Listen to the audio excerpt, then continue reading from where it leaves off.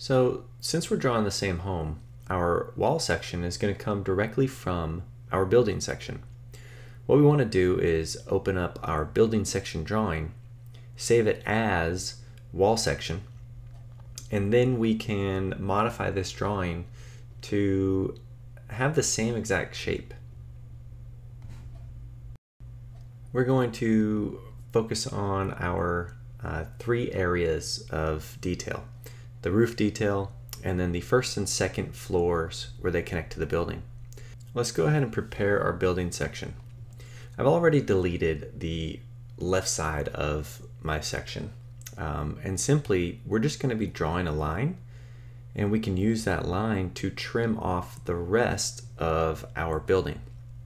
And so simply just draw a line and trim and green crosshash, delete, whatever you need to do to only look at that main section of our home, in between the mudroom and the rest of our building. It will be the one in the middle of your drawing with the big roof truss and off to the left of it.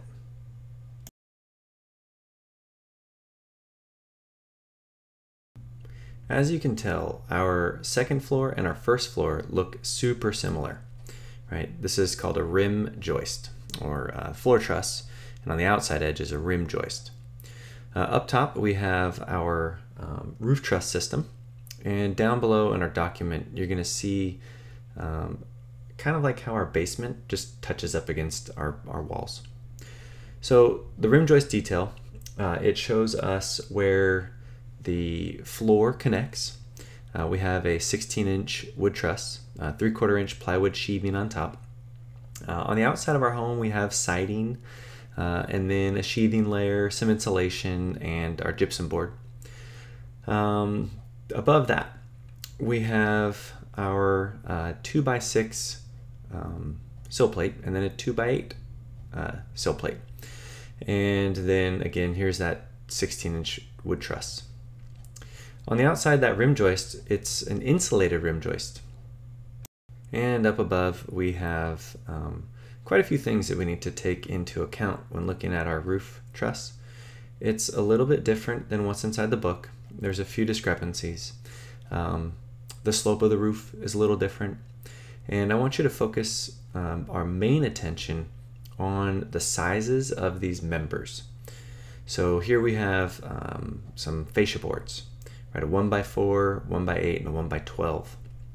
Now we've already talked about a 1x4, or 2x4 actually, being 1.5 inches by 3.5 inches, or a 2x8 being 1.5 by 7.25.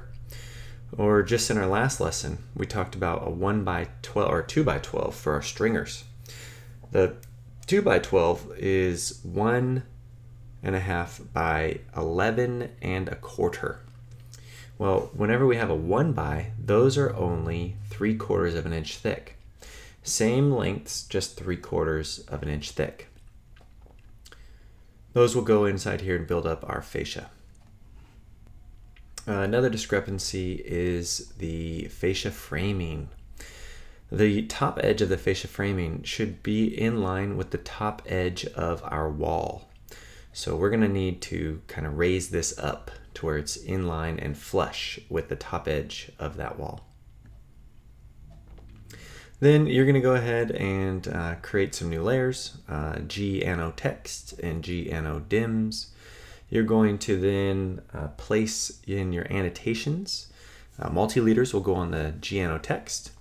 Dimensions will go on G-Ano dims. And if you go down to the bottom of page 7, you're going to be putting in these annotations on your own.